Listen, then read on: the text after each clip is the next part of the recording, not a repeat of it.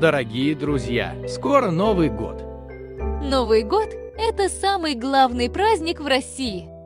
Новый год в России любят все, вне зависимости от возраста. Новый год в России принято встречать в домашней обстановке, в кругу дорогих и близких людей. Накануне Нового года люди начинают готовиться к празднованию. Покупают подарки, готовят вкусные новогодние блюда, обязательно наряжают елку. Новогодняя елка – это один из главных символов праздника. Елку наряжают игрушками, гирляндами и мишурой. Вечером 31 декабря накрывают праздничный стол. Самое популярное новогоднее блюдо в России – это салат оливье. Когда кремлевские куранты бьют полночь, принято загадывать желание. Считается, что это желание обязательно исполнится. На Новый год в России принято дарить подарки. Подарки дарят как детям, так и взрослым.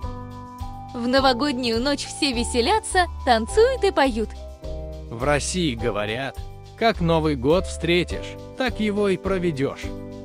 Ночью люди выходят на улицу и идут к главной городской елке, где также поздравляют всех с Новым годом, танцуют и весело поют новогодние песни.